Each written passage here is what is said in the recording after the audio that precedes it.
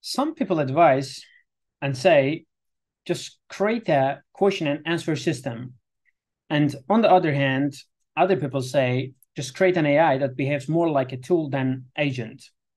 However, these recommendations do not eliminate all safety concerns, and it's actually a serious debate as to what kind of system would have the best chance of being safe. Here, according to Nick Bostrom, there are four categories, or let's say castes. One, tools. Second, Genies. Third, sovereigns, and oracles. I'm going to explain what Nick Bostrom means with these types, and I'm going to discuss these categories and their interrelationships as well. And in our effort to find a solution to the control challenge, each presents a unique set of advantages and drawbacks. Now let's see together what actually Dr. Bostrom means with these categories. An oracle is a way of getting information. It could take inquiries in natural language and respond with text. Only yes and no queries are accepted by the oracle.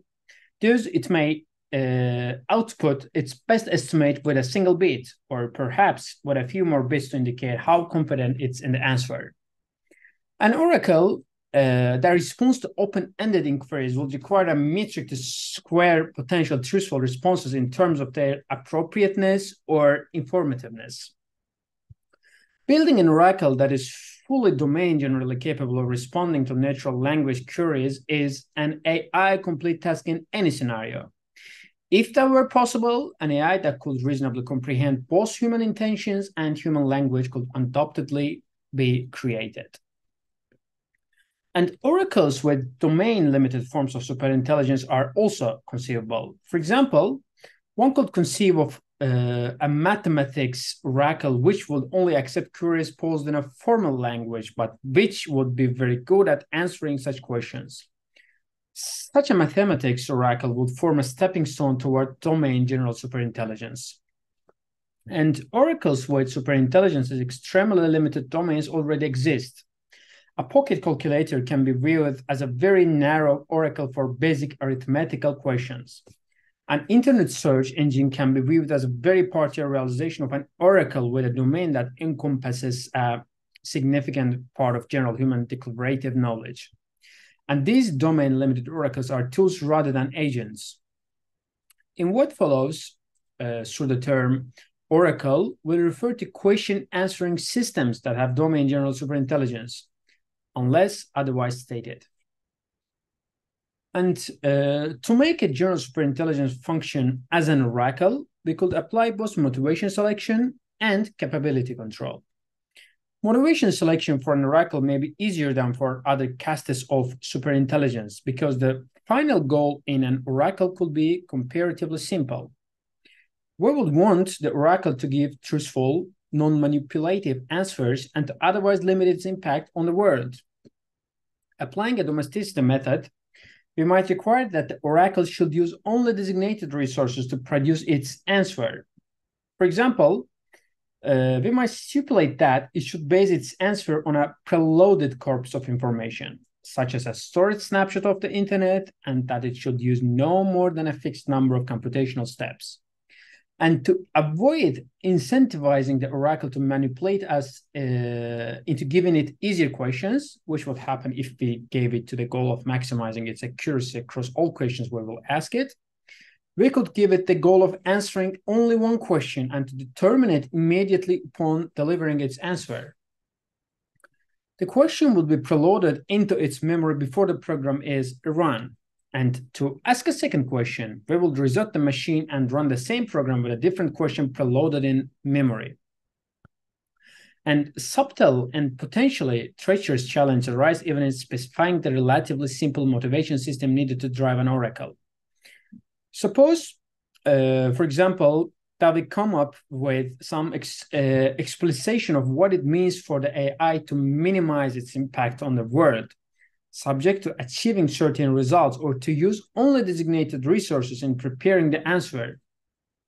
What happens if the AI, in the course of its intellectual development, undergoes the equivalent of a scientific revolution involving a change of its basic ontology? We might initially have explicit impact and designated resources using our own ontology. But just as we have abundant ontological categories that were taken for granted by scientists in previous ages, so a superintelligent AI might discover that some of our current categories are predicted on fundamental misconceptions. The core system of AI undergoing an ontological crisis needs to be resilient enough that the spirit of its original goal content is carried over, charitably transposed into the new key. And also making an oracle safe through the use of motivation selection might be far from trivial. It might nevertheless be easier than doing the same for an AI that roams the world in pursuit of some complicated goal. And this is an argument for preferring that the first superintelligence be an oracle. And another point in favor of an oracle first pass is the greater susceptibility of an oracle to capability control. All the standard boxing methods apply here. And in addition, there may be methods that are distinctively applicable to oracles. For example, consider the risk that an oracle will answer questions not in a maximally truthful way, but in such a way as to subtly manipulate us into promoting its own hidden agenda. And one way to slightly mitigate this threat could be to create multiple oracles, each with a slightly different code and slightly different information base. A simple mechanism could then compare the answers given by the different oracles and only present them for human viewing if all the answers agree. While one must assume that any superintelligent domain general oracle would have about the existence of other oracles, it might be feasible to hide some implementation details of each oracle from the views of the others. And if the oracles are not able to communicate with one another, it might then be difficult for them to coordinate on how to answer our questions manipulatively. And there are many ways of deviating from the truth, and the oracles may not all agree on which of these deviations is most attractive, whereas the truth itself is a Schelling point. So if the oracles achieve consensus, it might be a sign that they gave the true answer. Other than that, an oracle would ideally be trustworthy in the sense that we could safely assume that its answers are always accurate to the best of its ability. But even an untrustworthy oracle could be useful. That is, we could ask such an oracle questions of a type for which it's difficult to find the answer, but easy to verify whether a given answer is correct. Many mathematical problems are of this kind.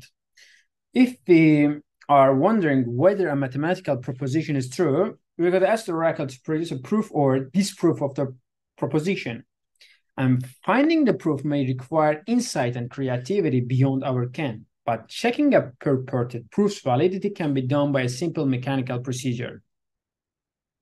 And if it's expensive to verify answers, we can randomly select a subset of the oracle's answers for verification.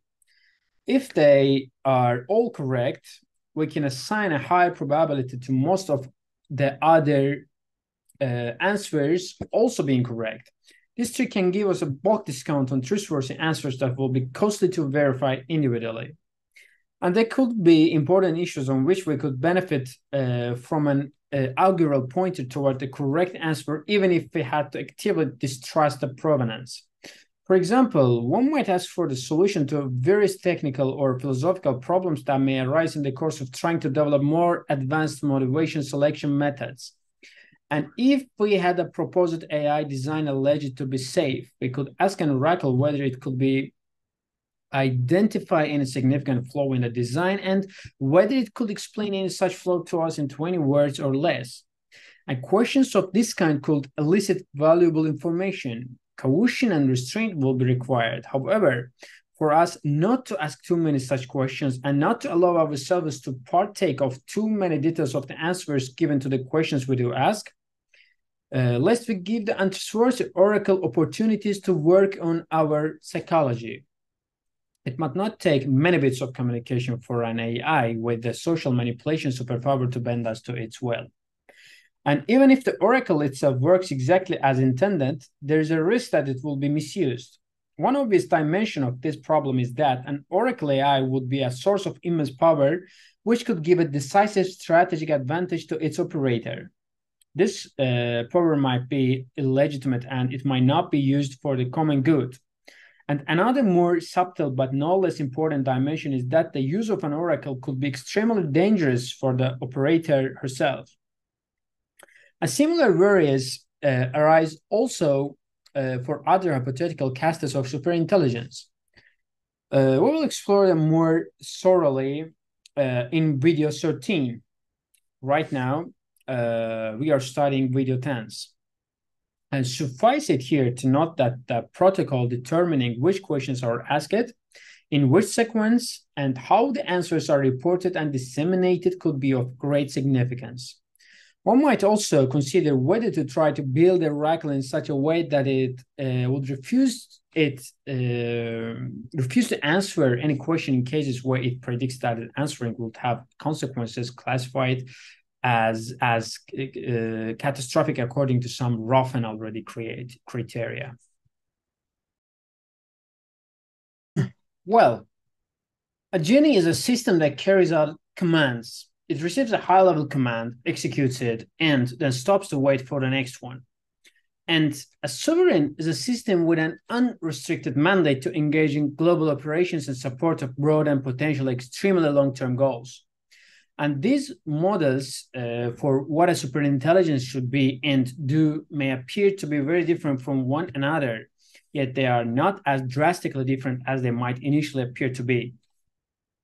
Let's start with a Genie. With a Genie, one already sacrifices the most attractive property of an oracle, the opportunity to use boxing methods. While one might consider creating a physically confined Genie, for example, one that can only construct objects inside a designated volume, a volume that might be sealed off by a hardened wall or a barrier loaded with explosive charges rigged to detonate if the containment is breached. And it would be difficult to have much confidence in the security of any such physical containment method against a superintelligence equipped with versatile manipulators and construction materials. Even if it were somehow possible to ensure a containment as secure as that which can be achieved for an oracle, it's not clear how much we would have gained by giving the superintelligence direct access to manipulators compared to requiring it instead to output a blueprint that we could inspect and then use to achieve the same result ourselves. And the gain is speed and convenience from bypassing the human intermediary seems hardly worse than the loss of foregoing the use of the stronger boxing methods available to contain an oracle. And if one were creating a Genie, it would be desirable to build it so that it would obey the intention behind the command rather than its literal meaning. Since a literalistic Genie might have a propensity to kill the user and the rest of humanity on its first use, for reasons explained in the video on malignant failure modes in video 8. More broadly, it will seem important that the Genies seek a charitable and what human beings would regard as a reasonable interpretation of what is being commanded, and that the Genie may be motivated to carry out the command under such an interpretation rather than under the realistic interpretation. And the ideal Genie would be a super butler rather than an autistic servant.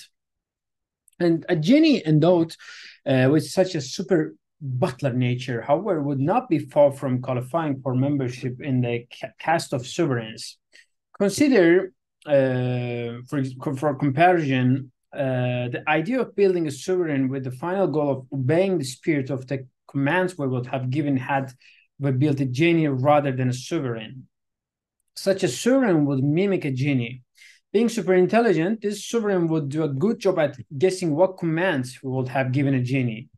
Would there be really be any important difference between such a sovereign and the Genie, or pressing on the distinction from the other side, consider that a super intelligent Genie may likewise be able to predict that commands what will give it, and what then is gained from having it avoid the actual actions before it acts.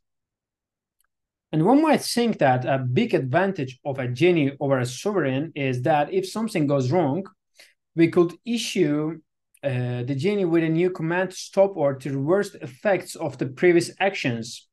Whereas a sovereign would just push on regardless of our protests. But this apparent safety advantage for the genie is largely, say, illusory. The stop or undo button on a genie works only for benign failure modes. In the case of a malignant failure on which, for example, carrying out the existing command has become a final goal for the genie will simply disregard any subsequent attempt to countermand the previous command. And one option would be try to build a genie such that it would automatically present the user with a prediction about salient aspects of the likely outcomes of a proposed command, asking for confirmation before proceeding. And such a system could be referred to as a genie with a preview. But if this could be done for a genie, it could likewise be done for a sovereign. So again, this is not a clear differentiator between a genie and a sovereign. So there must be something else. And the ability of one caste to mimic another extends to oracles too. A genie could be made to act like an oracle if the only commands we ever give it are to answer certain questions. An oracle in turn could be made to substitute for a genie if we ask the oracle what the easiest way is to get certain commands executed. And the oracle could give us step-by-step instructions for achieving the same result as a genie would produce, or it could even output the source code for a genie. And similar points can be made with regard to the relationship between an oracle and a sovereign. But the real difference between the three castes, therefore, doesn't reside in the ultimate capabilities that they would unlock. Instead, the real difference comes down to alternative approach to the control problem. Each caste corresponds to a different set of safety precautions. The most prominent feature of an oracle is that it can be boxed. One might also try to apply domesticity motivation selection to an oracle. A genie is harder to box, but at least domesticity may be applicable. A sovereign can neither be boxed nor handled through the domesticity approach. And if these were the only relevant factors, then the order of desirability would seem clear. An oracle will be safer than a genie, which will be safer than a sovereign. And any initial differences in convenience and speed of operation will be relatively small and easily dominated by the gains in safety obtainable by building an oracle. However, there are other factors that need to be taken into account as well. When choosing between castes, one should consider not only the danger posed by the system itself, but also the dangers that arise out of the way it might be used. A genie must obviously give the person who controls it enormous power, but the same holds for an oracle. A sovereign, by contrast, could be constructed in such a way as to accord no one person or group any special influence over the outcome, and such that it would resist any attempt to corrupt or alter its original agenda. What is more, if a sovereign's motivation is defined using indirect normativity, then it could be used to achieve some abstractly defined outcome, such as whatever is maximally fair and morally right, without anybody knowing in advance what exactly this will entail. And this would create a situation analogous to a Rawlsian whale of ignorance. Such a setup might facilitate the attainment of consensus, help prevent conflict, and promote a more equitable outcome. And another point which counts against some types of oracles and genies is that there are risks involved in designing a superintelligence to have a final goal that doesn't fully match the outcome that we ultimately seek to attain. For example, if we use a domesticity motivation to make the superintelligence want to minimize some of its impacts on the world, then we might thereby create a system whose preference ranking over possible outcomes differs from that of the sponsor.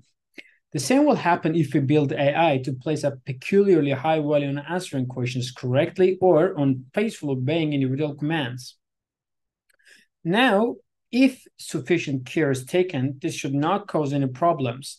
There will be sufficient agreement between the two rankings, at least insofar as they pertain to possible words to have a reasonable chance of being actualized. and that the outcomes that are good by the AI standard are also good by the principal standard. But perhaps one could argue for the design principle that it is unwise to introduce even a limited amount of disharmony between the AI's goals and ours.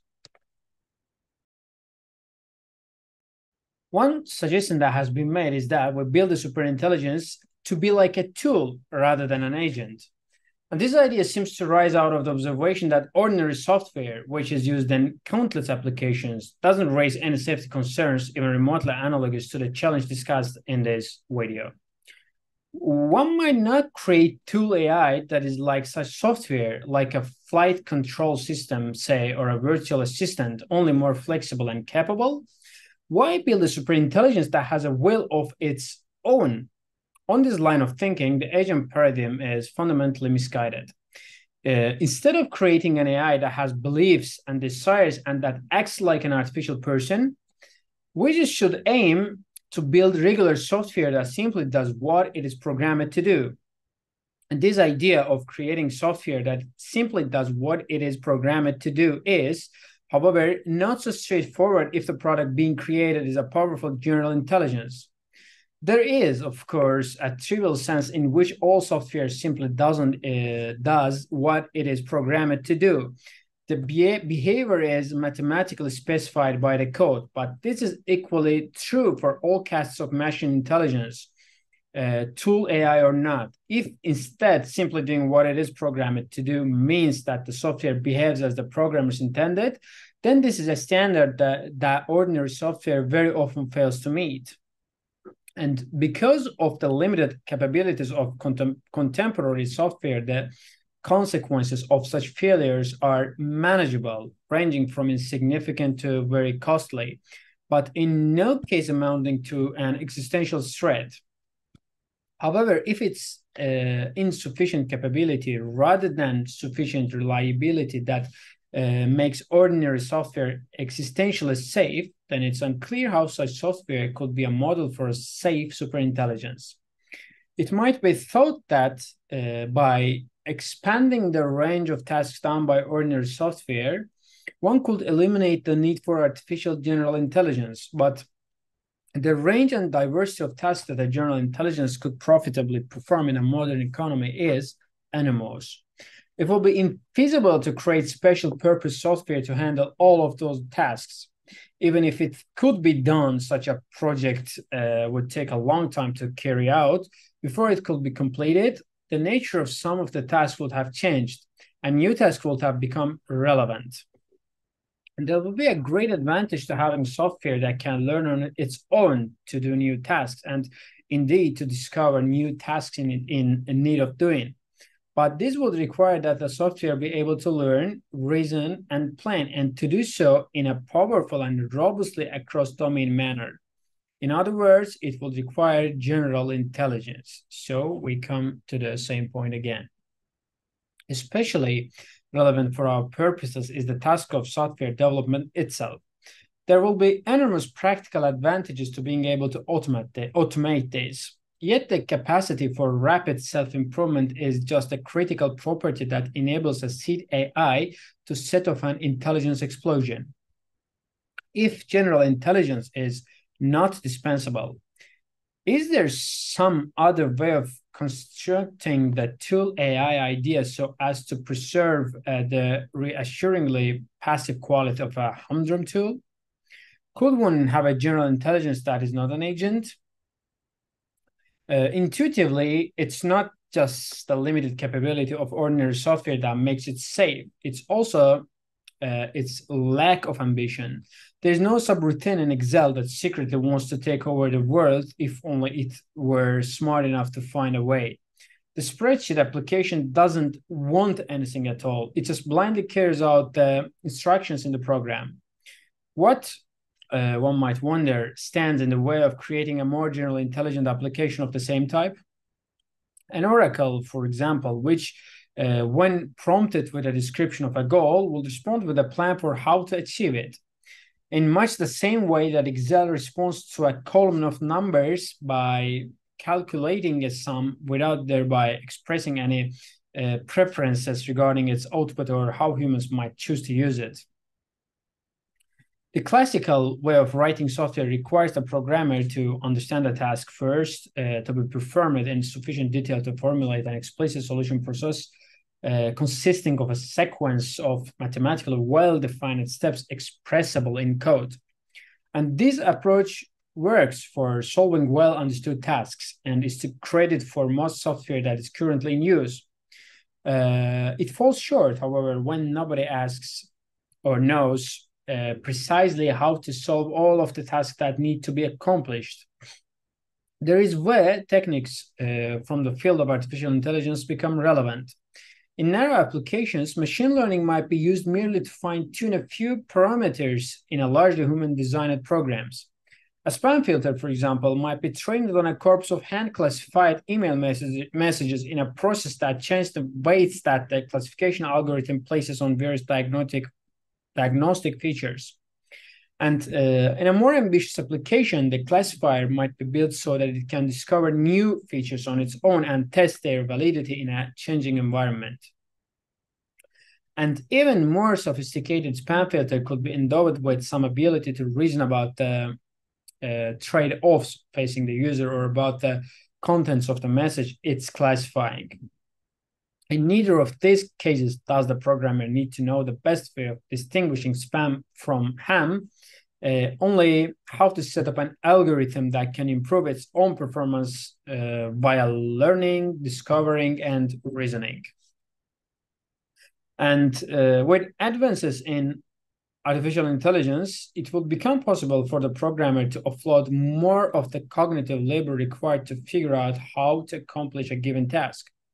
And in an extreme case, the programmer will simply specify a formal criterion of what counts as success and leave it to the AI to find a solution. And to guide its search, the AI would use a set of powerful heuristics and our method to discover structure in the space of possible solutions. It will keep searching until it found a solution that satisfied the success criterion. That the AI would then either implement the solution itself or report the solution to the user. Rudimentary forms of this approach are quite widely deployed today. Nevertheless, software that use AI and machine learning techniques, though it has some ability to find solutions that the programmers hasn't anticipated, functions for all practical purposes like a tool and poses no existential risk. We will enter the danger zone only when the methods used in the search for solutions become extremely powerful and general. That is, when they begin to amount to general intelligence, and especially when they begin to amount to superintelligence. There are two places where trouble could then arise. First, the superintelligent search process might find a solution that is not just unexpected, but radically unintended. This could lead to a failure of one of the types I already discussed. It's most obvious how this could happen in the case of a sovereign or genie, which directly implements the solution it has found. If making molecular smiley faces or transforming the planet into paper clips is the first idea that the superintelligence discovers that meets the solution criterion, then smiley faces and paper clips we get. But even an oracle, which if all else goes well, merely reports the solution, could become a cause of perverse instantation. The user asks the oracle for a plan to achieve a certain outcome or for a technology to serve a certain function. And when the user follows the plan or constructs the technology, a perverse instantiation can ensue, just as if the AI had implemented the solution itself. And the second place where we can get into trouble is in the course of the software's operation. If the methods that the software used to search for a solution are sufficiently sophisticated, they may include provisions for managing the search process itself in an intelligent manner. And in this case, the machine running the software may begin to seem less like a mere tool and more like an agent. Thus, the software may start by developing a plan for how to go about its search for solution. And the plan may specify which areas to explore first and with what methods, and what data to gather, what time to spend on, and how to make best use of available computational resources. And in searching for a plan to satisfy the software's internal criterion, the software may stumble on an unorthodox idea. For example, it might generate a plan that begins with the acquisition of additional computational resources and the elimination of potential interrupters. Such creative plans come into view when the software's cognitive abilities reach a sufficiently high level. This is what we call general intelligence and then superintelligence. When the software puts such a plan into action, an existential catastrophe may ensue. Now, I want to summarize what I've discussed so far. Well, Oracle is a question answering system. Genie is a command executing system. Sovereign is a system designed for open-ended autonomous operation. And Tool is a system not designed to exhibit goal-directed behavior. Well, moreover, further research will be needed to determine which type of system will be safest. The answer might depend on the conditions under which the AI would be deployed. The Oracle cast is obviously attractive from a safety standpoint, since it would allow both capability control methods and motivation selection methods to be applied. It might do seem to simply dominate the sovereign cast, which would only allow motivation selection methods. However, an Oracle could place a lot of power into the hands of its operator, which might be corrupted or might apply the power unwisely, whereas a sovereign would offer some protection against these hazards. And the safety ranking is therefore not so easily determined. And a genie can be viewed as a compromise between an oracle and a sovereign, but not necessarily a good compromise. In many ways, it would share the disadvantages of both. The apparently safety of a tool AI, meanwhile, may be illusory. In order for tools to be versatile enough to substitute for superintelligent agents, they may need to deploy extremely powerful internal search and planning processes. And agent-like behaviors may arise from such processes as an unplanned consequence. In that case, it will be better to design the system to be an agent in the first place, so that the programmers can more easily see what criteria will end up determining the system's output. See you in my next video.